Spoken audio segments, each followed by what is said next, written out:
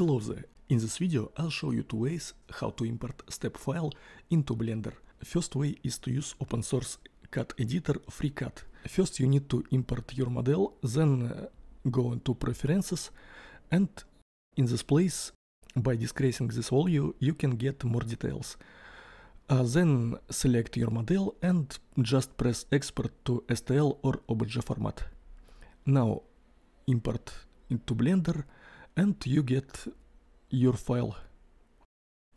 There is also one simple trick how to improve shading of your models.